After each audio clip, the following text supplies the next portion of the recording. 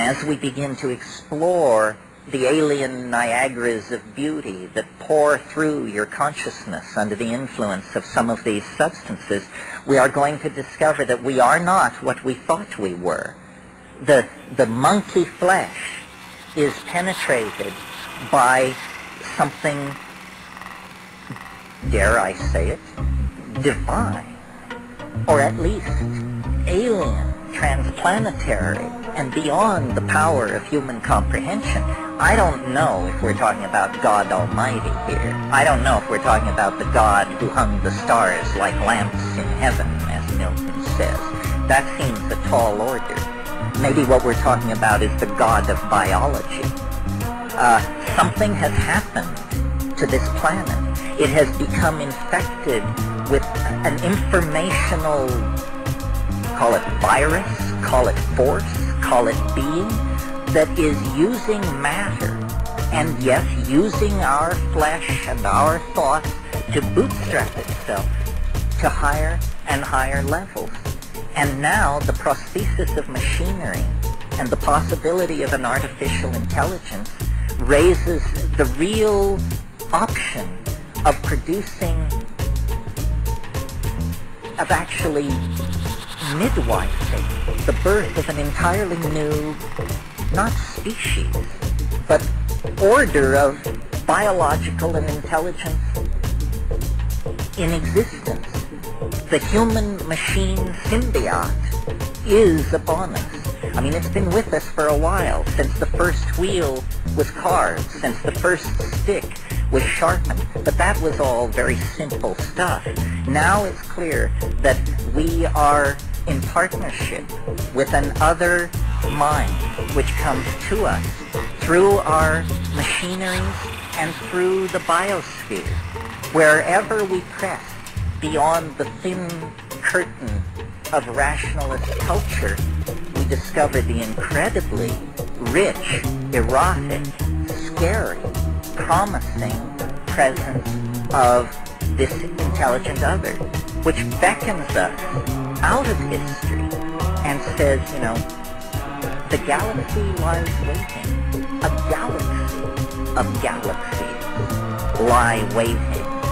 Lose the encumbrances of three-dimensional space.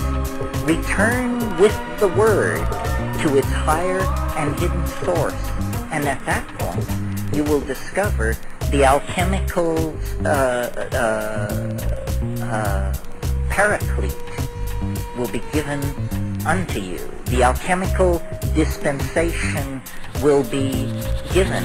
And as James Joyce said, man will be dirigible. What did he mean? He meant that we will lose the limitations of physical and three-dimensional space, that we are destined to become mental creatures. You say, well, isn't this a terrible thing? What about this, that, and the other? All the things you're worrying about, we turned our back on 25,000 years ago. We have been marching through this virtual reality of our own creation for the entire duration of what is called human history. Now, is there a political implication to all of this?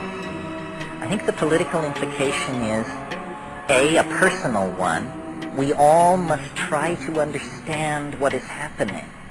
We need to try to understand what is happening. And in my humble opinion, ideology is only going to get in your way. Nobody understands what is happening. Not Buddhists, not Christians, not government scientists, not, you know, no one understands what is happening. So forget ideology. They betray, they limit, they lead astray. Just deal with the raw data and trust yourself. Nobody is smarter than you are. And what if they are? What good is their understanding doing you? The people who walk around saying, well, I don't understand quantum physics, but somewhere somebody understands it. That's not a very helpful attitude toward preserving the insights of quantum physics. Inform yourself. What does inform yourself mean? It means A, transcend and mistrust ideology. Go for direct experience. What do you think when you face the waterfall? What do you think when you have sex? What do you think when you take psilocybin? Everything else is unconfirmable rumor, useless, probably lies. So liberate yourself from the illusion of culture. Take responsibility for what you think and what you do. And then the other political implication toward community is a lot of people are going to be very anxious because change raises anxiety in people.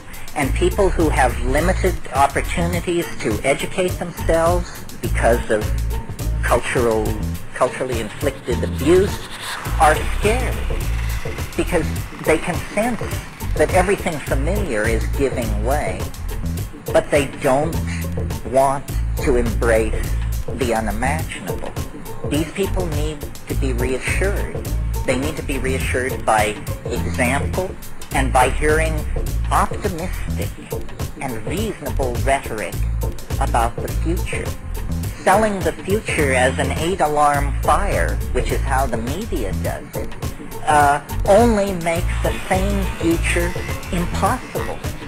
So we need a responsible approach to thinking about the future. And it means taking personal responsibility for your drug taking, for the ideas, the memes that you push into society, and for the images that we share among ourselves. You know, one of the great truisms of the New Age is that images can heal. But I've never heard anybody discuss the obvious contra-implication, which is images can make you sick. And you are constantly bombarded with images which disempower, divide, confuse, and make crazy, basically. So I think the reason psychedelics are such political dynamite in any culture is because they dissolve cultural assumptions. The scales fall from people's eyes and they say, does this make sense? Does my job make sense? Does my relationship make sense to my significant other, to my government, to my children, to my environment? Do these relationships make sense?